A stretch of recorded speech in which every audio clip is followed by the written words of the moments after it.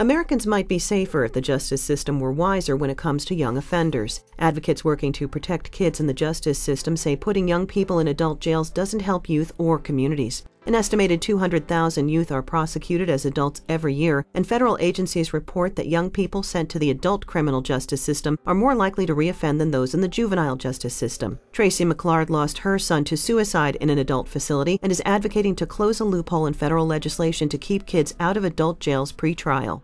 I've read so many accounts of kids in the adult jails where, after several days, there's no expression left in their eyes, there's no expression left in their face. They're just dead inside. They're sexually assaulted, they're physically assaulted, they're tormented, they're scared to death enough to where, like Jonathan, they kill themselves. To learn more about this issue, visit campaignforyouthjustice.org.